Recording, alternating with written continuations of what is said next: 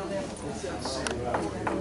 just want to introduce our speaker. He is Colonel Lamar Davis. He's the superintendent for the Louisiana State Patrol. He took the superintendent position back in October of 2020, and he's responsible for 2,600 employees. And he's been working to implement reform across the agency. And he has over 25 years of experience in law enforcement. So I'll have Colonel Davis come on up here.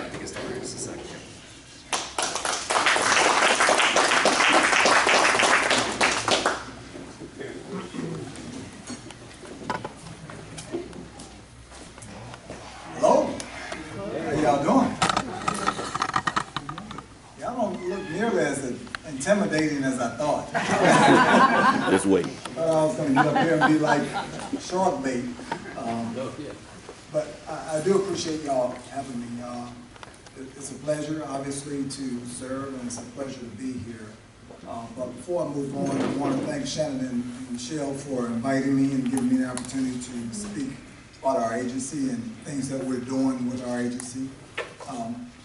But I also want to take a moment to thank all of the employees of the Department of Public Safety.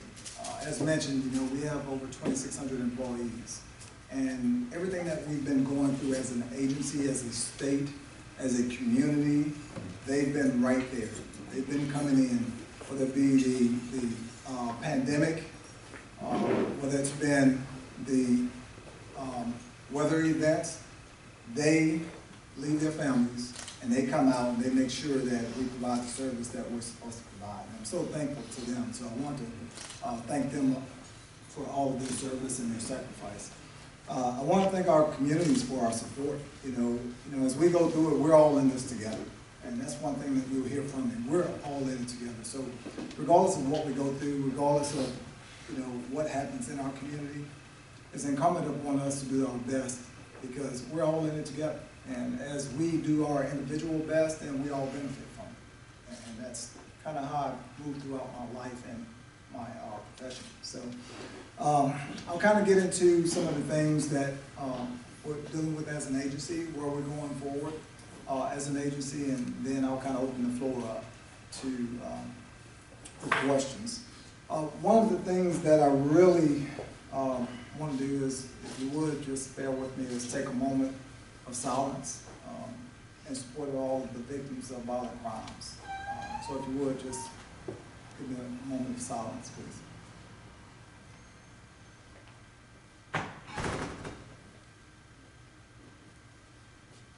Thank you.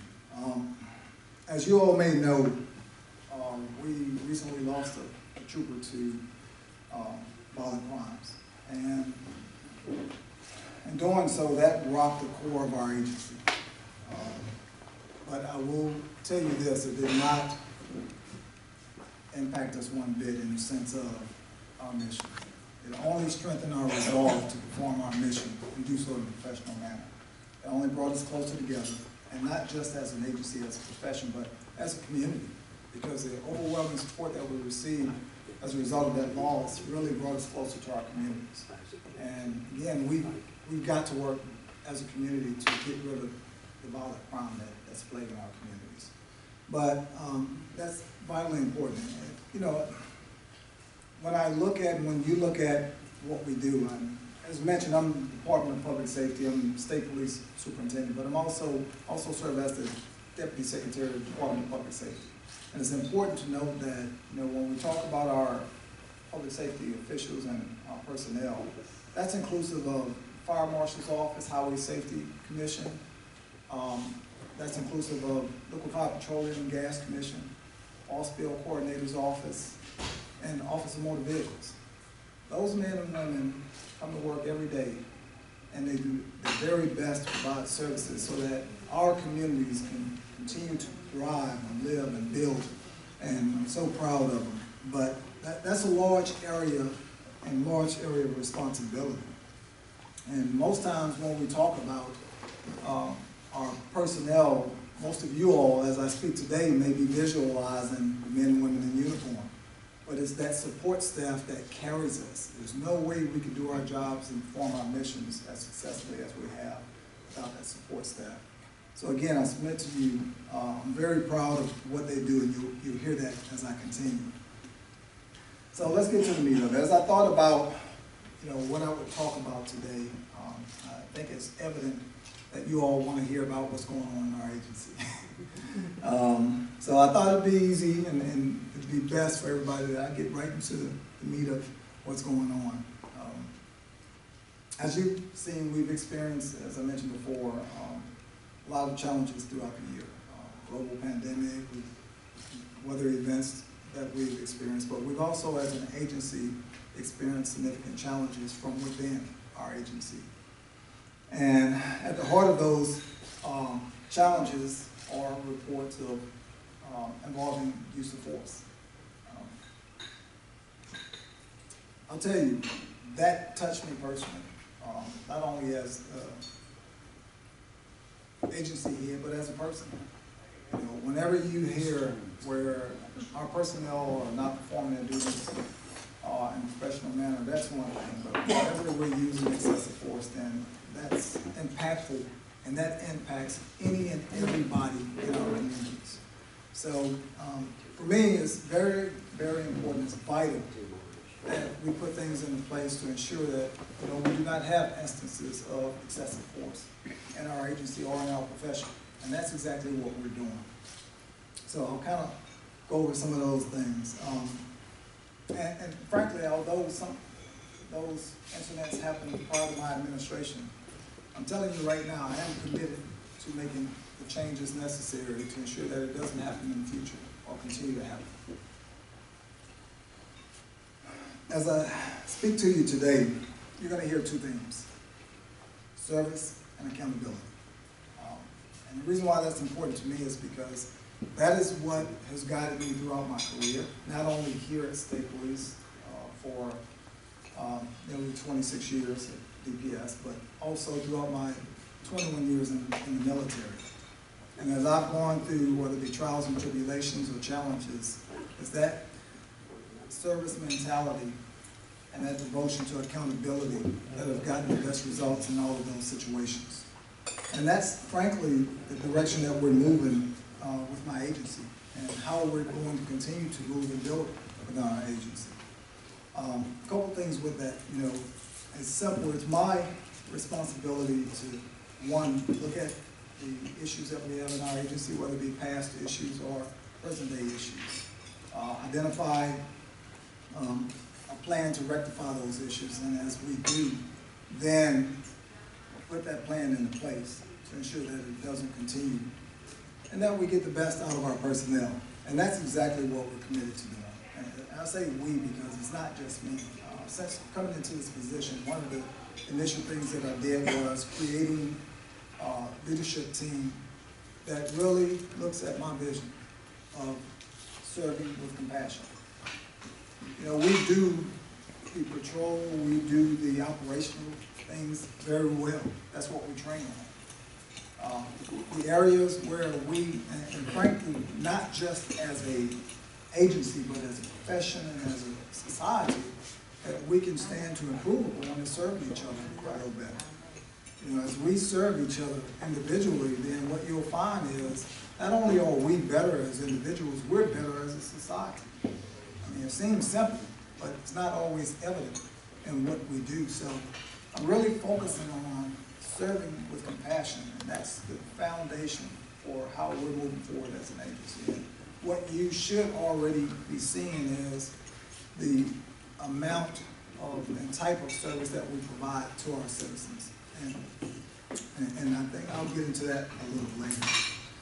So, but what it also does is it sets the foundation for our future generations. And while I'm speaking of that, I'm kind of excited because we've got our historic class 100 coming up this coming Sunday.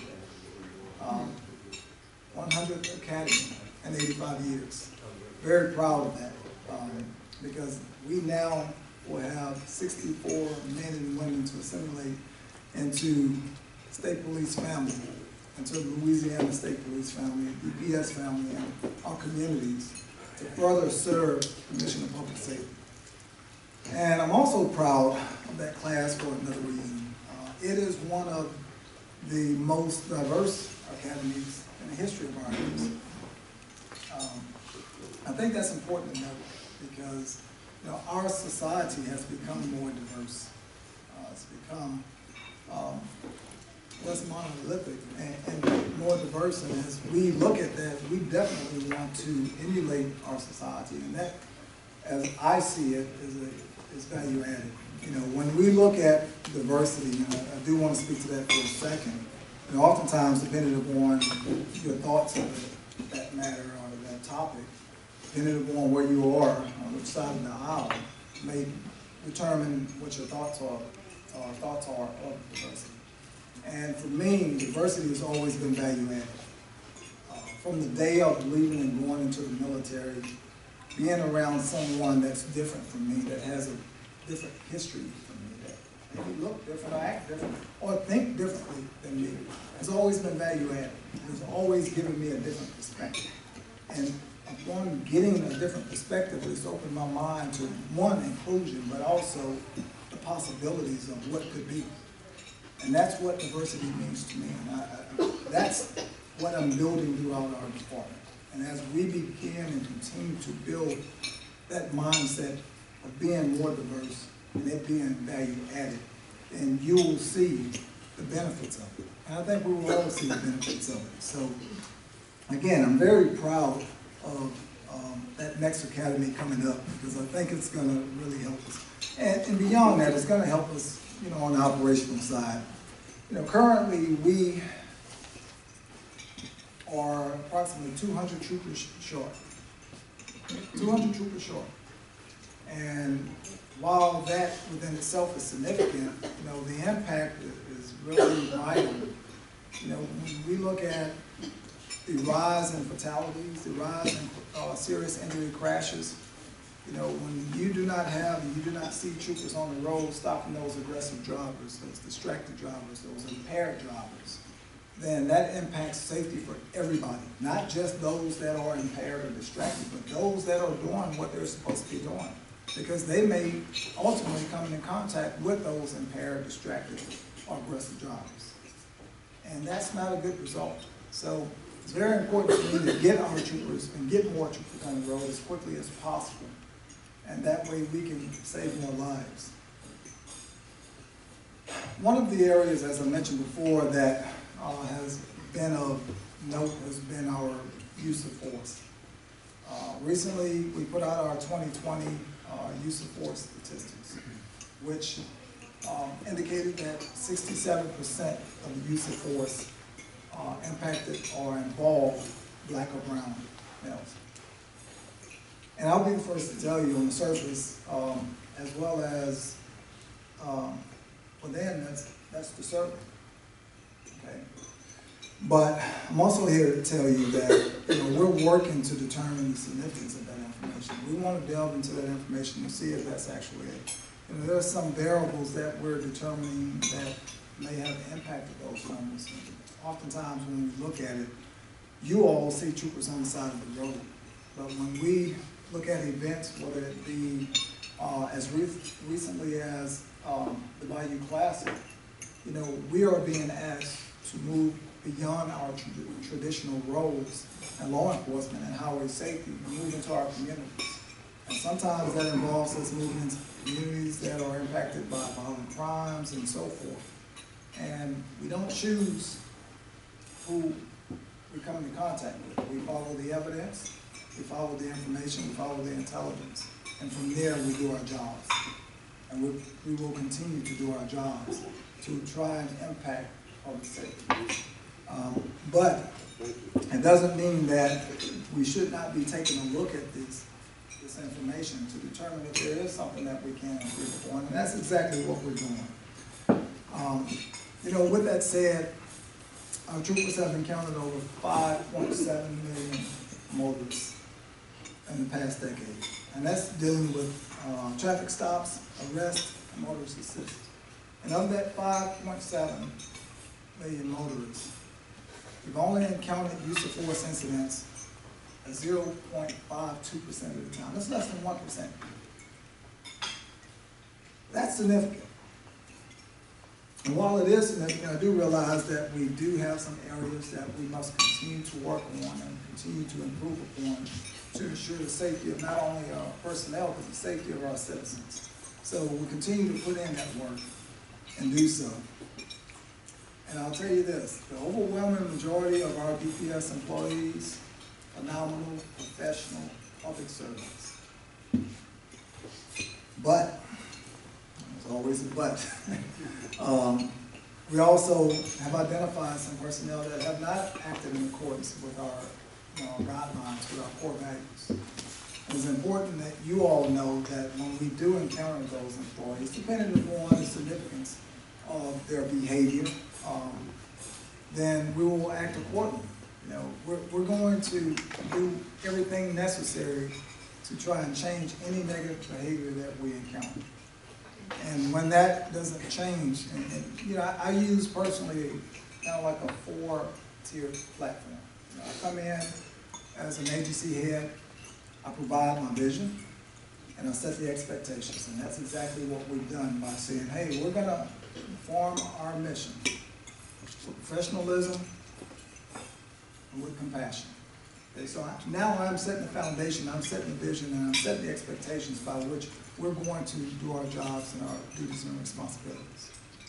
And as we do so, and we find that we have personnel that may not be acting in accordance or behaving in that manner, then what we're going to do is we're going to coach, train, mentor, and retrain. We're going to try to mentor those folks to change that negative behavior into positive. And then from there, we're going to continue to train and retrain as necessary. But when we find that they're now moving towards policy violations, then we're going to discipline, plain and simple. And we're going to use a progressive discipline approach based upon the severity of the incident, based upon the severity of their behavior. Okay? And when that does not work, I submit to you that we will terminate and, if necessary, arrest. I think you've seen on me coming into this department as agency head that I will take whatever necessary action to ensure that our people are performing as they should. And when they don't, then I'm going to hold them accountable. But you can likewise hold me accountable. So, you know, simply put, you know, the professionalism, the accountability, the proper treatment of our personnel is non-negotiable. We're not accepting anything less than the best of my personnel. With that said, we're going to give them everything that we're supposed to give them. We're going to give them the tools, we're going to give them the training, we're going to give them the resources. So we're going to also expect them to perform and behave as they should as professionals. And then we're going to let them do their jobs. So as you know, LSP moves forward as an agency. As I mentioned before, we're working through some of those staffing challenges.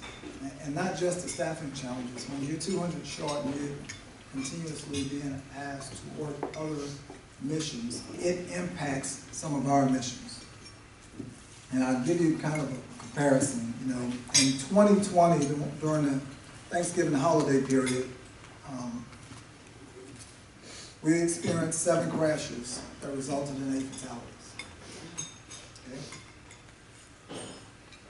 1 year later, with 200, and not that we lost all of our 200 troopers in 1 year, but we did lose a large number. This particular year, we experienced 10 crashes, resulting in 16 fatalities. We put in, we ended up arresting 38 persons for DWI, driving while intoxicated. We administered 633 speeding citations. And a lot of those speeding citations are very, very high speeds. We're talking, you know, 100 plus, high 90s. Okay? And the most troubling part for me is the use of seatbelts. We issued 96 seatbelt citations. Most of the fatalities that we responded to involved people that were not wearing seatbelts. Something so simple as wearing your seatbelt can save your life, and yet we still have people that do not do it. So when we issue a ticket for a seatbelt violation or speeding, It's not because we want to take money from you. It's because we want to save your lives. That's how important it is. And we're not just trying to save your life, we're trying to save everybody else's life on that highway. Now I'd like to kind of get into some of the other areas of my department where we've made some changes. As mentioned, I've made some significant changes upon coming into this position. One of the initial changes I made was really changing the leadership. I thought it was important to bring on leaders that shared my vision, shared my direction. And as we did that, it was important to really take a look at all of our leadership in our department. I have some innovative, phenomenal leaders as part of my team, and I'm excited to work with them day in and day out. We're making some major changes here, but we've also made some significant gains in other areas, and one of those areas includes technology. As I mentioned before, one of the foundations to success for me has been accountability. And in the past, we have not had the technology to really hold our people accountable. We expected our supervisors to really go through a whole bunch of paperwork in order to hold their persons and their personnel accountable. Since that time, we really looked at our technology. We put in some major components to help our supervisors and to help our personnel, frankly. And one of those is our computer-aided dispatch. About 2 years ago, going on 3 years ago, I took over as the technology commander for our agency. And we're looking at implementing a computer-aided dispatch. And computer-aided dispatch, for those that are not familiar with it, is basically a system that's utilized to, one, dispatch our personnel, but also record all of their activities as they are dispatched to serve the event, all of their events. Well, we did not have a statewide computer-aided dispatch. We had systems that resided locally in each troop that did not communicate with all of the other systems. So if someone was doing something in New Orleans, they could not necessarily look to Monroe to get that information without having to pick up the phone, call, and ask the guy in Monroe, hey, can you look at this or look this up for me? That's ridiculous in this day and time. So we're blessed to be able to bring in a company to assist us and give us a statewide CAD system, a computer-aided dispatch system. And what that does for us is it increases our accountability tenfold by giving everyone access to that system, by putting in that information, regardless of whether you're in Monroe, Shreveport, New Orleans, or Lafayette, you will have access to the same information once it's entered. Now, that helps us with regards to criminal activity and identifying and tracking criminal activity, but it also helps us with managing our employees. When we find that we have employees that are not acting in accordance, it gives us an easier or more succinct system to look into to be able to determine in a more expeditious manner whether or not they're performing their duties as they should, or whether or not we have concerns that we need to address. So it's very important to implement that CAD system. But we're not stopping there. We're bringing an e-citation system to our agency. Again, that will be a statewide system. When we look at issuing a paper citation to someone, it takes 15 to 20 days for someone to be able to go back and pay their ticket and or move beyond that. With the e-citation system that we're looking to implement, we're looking at within 24 hours you being able to take care of your fine and move beyond that particular instance. But also gives us an opportunity to once again track our personnel's activity in a more efficient and expeditious manner. And the largest or other large component will be a statewide e-crash system that we're looking to implement. Again, all of these systems by themselves are value add to our system and of course multiply, but they will all talk to each other, which will give us at a moment's notice the ability to go in, press 1 or 2 buttons, and retrieve the necessary information and analytics that we need to follow trends, to follow crime, as well as to put forth a plan together to build upon that information. So I'm looking forward to doing that. Our CAD system, we're on the final phases of deployment with that and implementing that. So I expect by the first or second quarter of the coming year to have that fully implemented. Our recitation system, we're looking to identify vendors and get that system implemented. So probably the first or second quarter to actually start moving towards identifying a vendor to bring on board. And as far as our e-crash system, we have identified a vendor, and we're looking to start the implementation process by the second quarter of the coming year. Okay. I think that will help us. And as I mentioned, the evolution of these systems will put our agency in a position to become paperless, but it will also increase our ability to communicate more effectively and increase our accountability. But that's not just where we're stopping. There are several areas to make an agency great, and one of the main areas includes really the expectations of our employees, knowing what's expected of them, and we do that through our policies. We have made significant changes to our policies, and a lot of those policy changes have included police reform measures that we find that have been beneficial in reducing a lot of the incidents that we've experienced in the past. One of those includes duty to intervene. When you look at a lot of the situations throughout our nation with law enforcement, one of the main issues that agencies have been faced with is how to build that system of intervening, having your personnel intervene in situations where other officers or employees are not acting appropriately. And that's exactly what we've started looking at. So we have taken that head on. We have changed our policy, but we're also bringing on the training to supplement that policy change. It's not just about changing the policy, it's also about making sure that we're incorporating the proper and the best behavior among our employees. And in order to do that, we have to, one, tell them what's expected of them, and two, we have to provide them the proper training to show them what's expected of them. And three, we have to support them in those expectations. And that starts with me. So that's exactly what we're doing. We are bringing on that training to help ensure that they understand that they have the support of our administration, but they also have the tools necessary to intervene if they come across, whether it be one of our employees or another law enforcement professional that are not acting in accordance with state laws, policies, or just in best practices. And as we do that, I think, again, we will, as a profession and as communities, see a decline in a lot of the excessive force incidents that we've seen across the nation. We've also enhanced and changed our body-worn camera policy. I was on a member of the team that brought body-worn cameras to our agency. And I will tell you, upon doing so, it was not readily received initially. I don't mind saying that. Most people thought it was someone spying on them. They didn't see it as a protection for the officer and the citizens. And that's exactly what it is.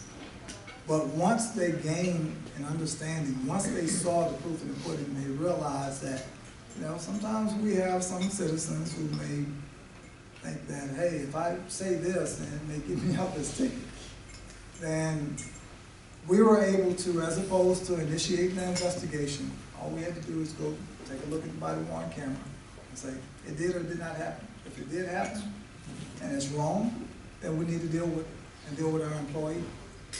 But likewise, if it did not happen, and we can clear our employee, they can go back to work doing their job, and they don't have to worry about anything. And that's what we want. So that's another benefit to all of the technology that we're bringing. And I think, again, as it becomes widely accepted, you will see not only as in our agency the acceptance increase, but also in our profession. Oftentimes, it's just an understanding of what is expected of our officers. Okay. But we have made some changes in our body-worn camera, and I'll speak to some of those. One of them mandates that our officers ensure that their body-worn cameras are turned on whenever they go on duty. And this is our patrol. We do not have, and I'll answer that up front, we do not have body-worn cameras issued to every trooper. Frankly, it's a significant cost. And when we look at some of our troopers have what we call sedentary or static duties, more administrative duties, they are not really working with the public on a daily basis that way. So to incur that cost, and that means increase in possible taxes and so forth to try and pay for that. So we want to be judicious about how we spend our funding and our money. One of the other areas that we made changes in that policy is mandating the transportation of prisoners to be recorded at all times, unless they're in areas which prohibit that, such as hospitals and such. Mandates the recording of travel to pursuits or known use and force encounters. We've also outlined the procedures for supervisory quarterly reviews. As I mentioned before, one of the major issues that we've had is accountability. And as we move towards building more accountability in our agency, I've mandated it and I've held all of our supervisors accountable.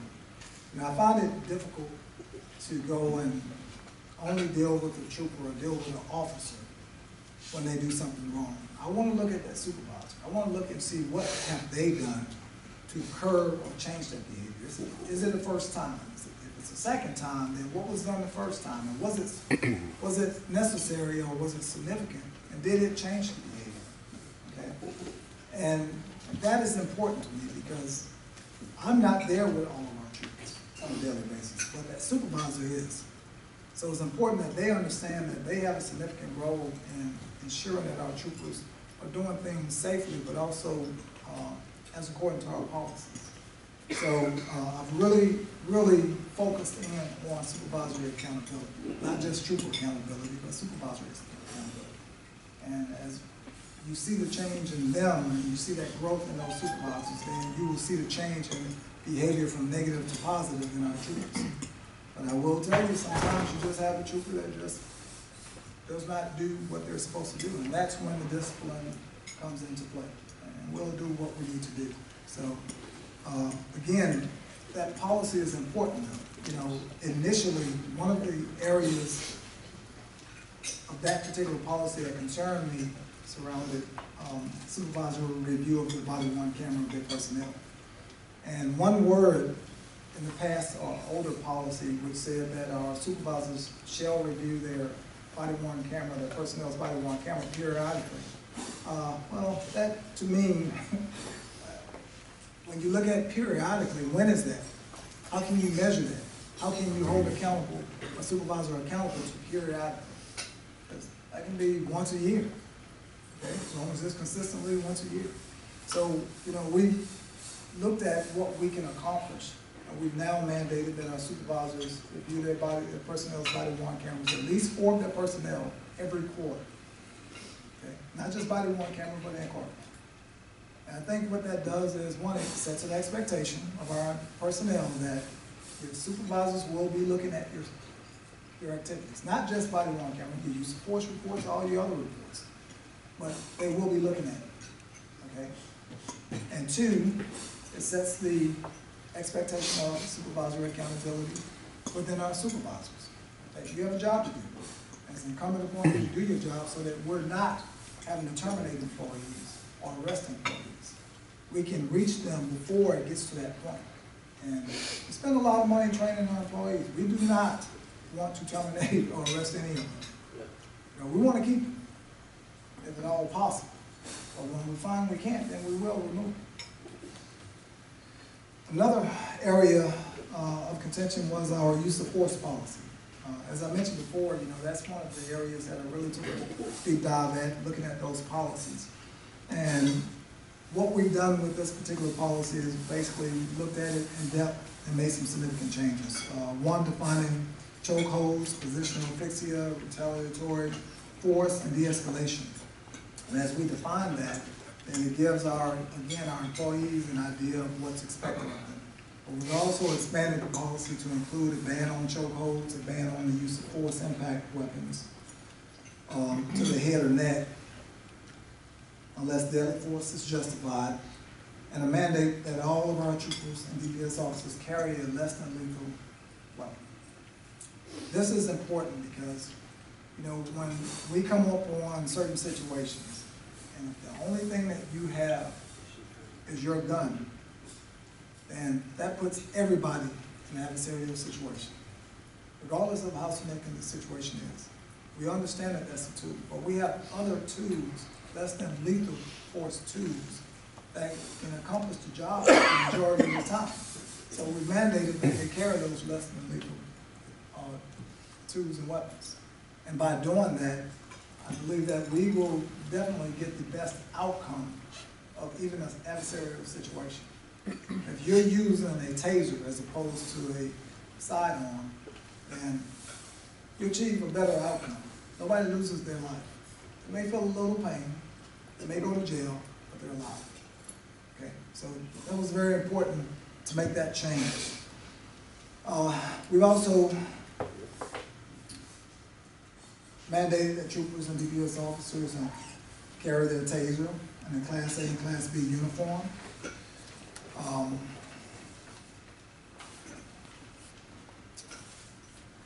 And we've made some other changes, such as mandating that administrative leave be administered when deadly force is used. And I think it's important there because oftentimes what people do not realize whenever we use force, especially deadly force, when someone loses their life at the hands of one of our personnel, it impacts our people. It impacts them mentally, it impacts them emotionally.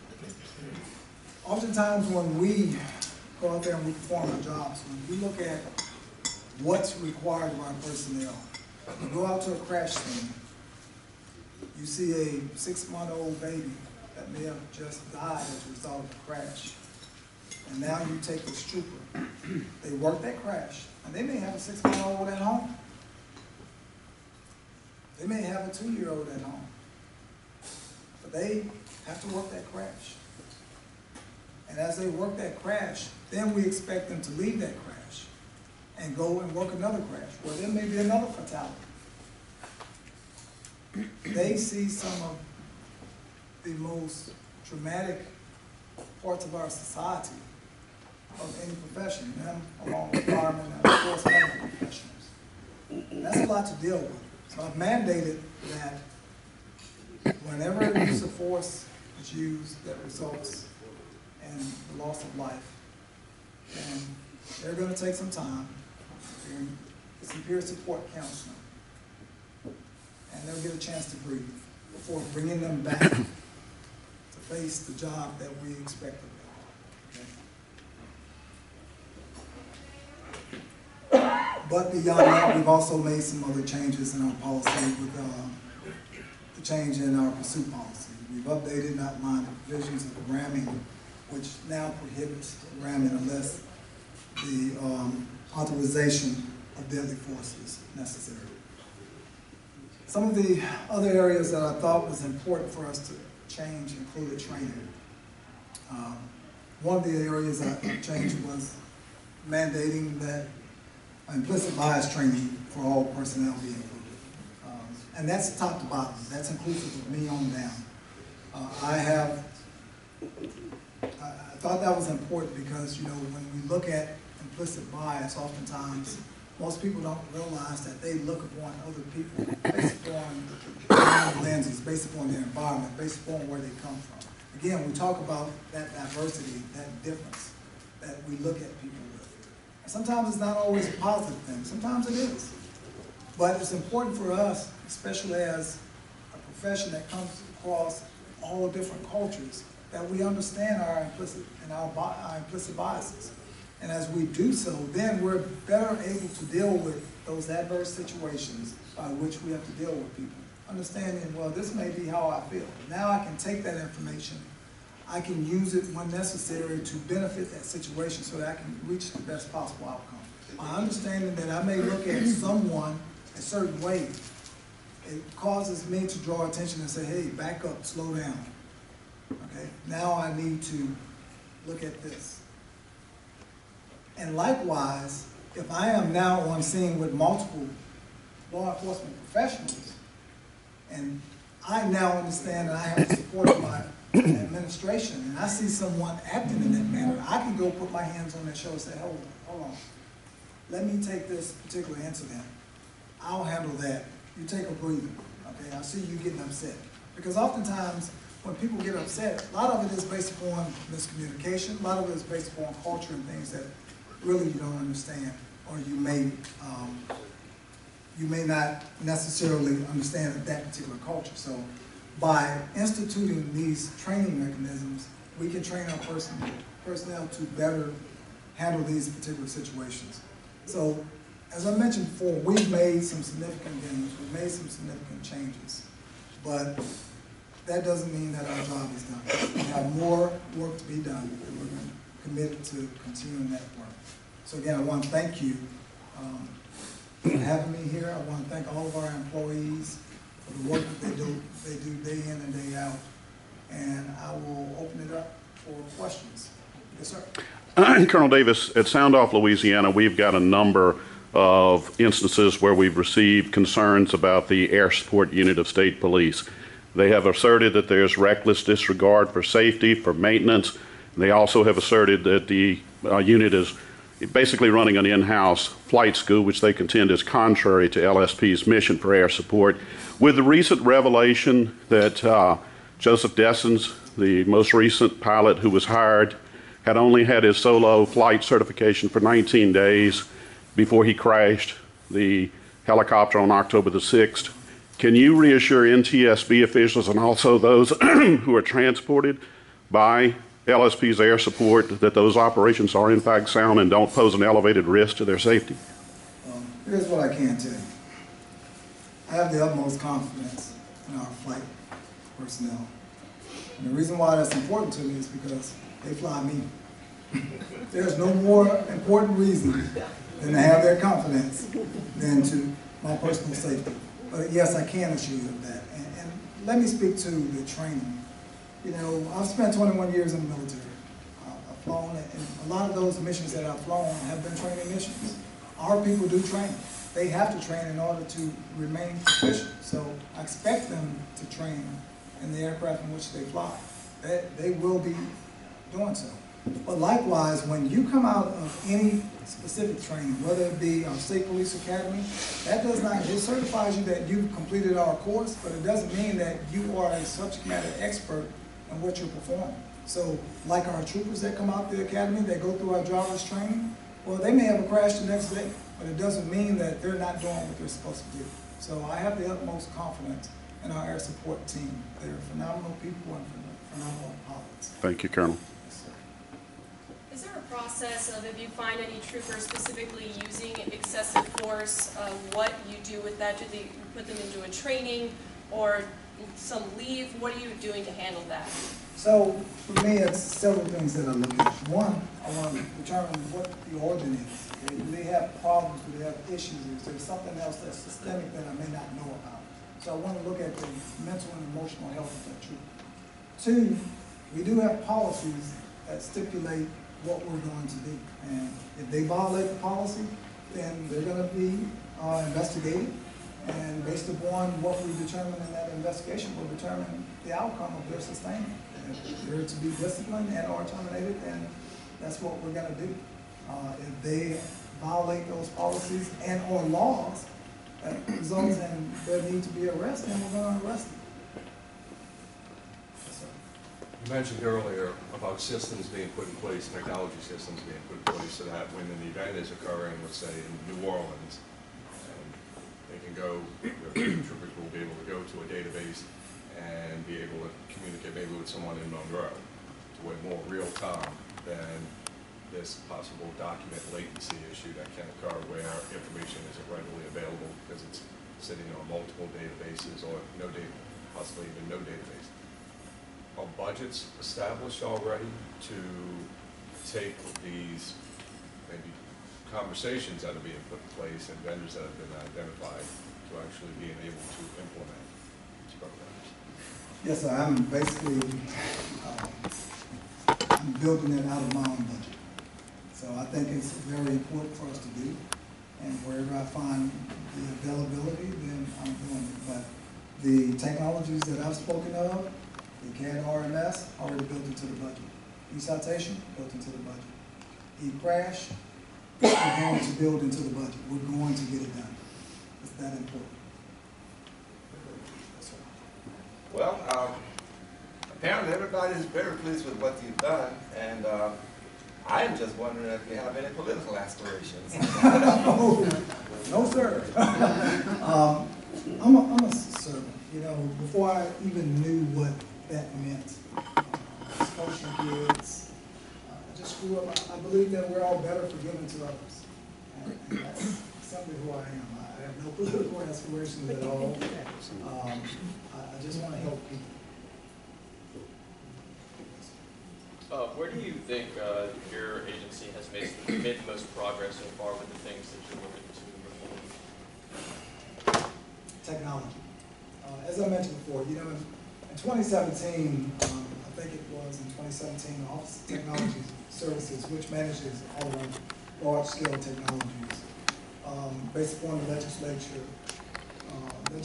requests, performed research to determine where we had gaps. And my agency served as 1/3 of the entire state's most efficient area of technology. That's prior to body-worn cameras, e-citation. When I came in 2018 to look for that computer-aided dispatch, that CAD, to show you how outdated we were in 2018, when I started working to implement that system, we were only one of 4 state police highway patrol agencies in the nation that did not have a CAD system. One of 4 out of all of the state police agencies across the nation. And we were the only one to have never had one or implemented one. So I feel very proud of the work that we've done. We've made some significant gains. We continue to make significant gains, and you all will see the results, not just in accountability, but in the output of being able to be more efficient. And that helps our entire state. Yes, ma'am. You talked previously about having an outside consultant to come in and sort of do a top-down look at some of the policies and practices in the agency. Have you found that consultant yet? And if so, can you talk about who it is and what the status of that work is? So we are not there at the point where we have signed a contract, but we have consulted with multiple nationally recognized companies, and we are narrowing that down. I do expect probably within the first quarter to be moving on the contract so that we can get that done. That we are moving towards getting that done. That's very important that we do that, because you really can't fix what you don't know. So it's important for us to identify those gaps, identify those issues, and have it done objectively. And as we do so, then we'll work to resolve those and get those fixed. And you said the first quarter is when you're targeting hiring someone? That's when we're looking at it. We're hoping to get that. One more question. Back in August, it was reported that state police is not tracking vaccination rates for troopers. If that's still the case, can you explain why? Well, that's a voluntary, actually, that's voluntary. So if we take a look at our troopers to determine, we ask them who would volunteer that information. We're not at a point where we can mandate that information. What we can do is we ask, and we do ask to give us a consensus as to whether or not we have a problem. What I will tell you is right now, I think we've been averaging about 1 to 2 positives. And when you look at an agency of our size, again, that's very small as compared to some of the other. 1 to 2 positives a day? Well, just on a daily basis. So obviously, once you become positive, then that may run for a week or 2. So when you're averaging 1 to 2 per day for an agency of our size, while I wish it was 0 and consistently 0, I'm glad that it's not higher. All right, Colonel Davis, thank you so much.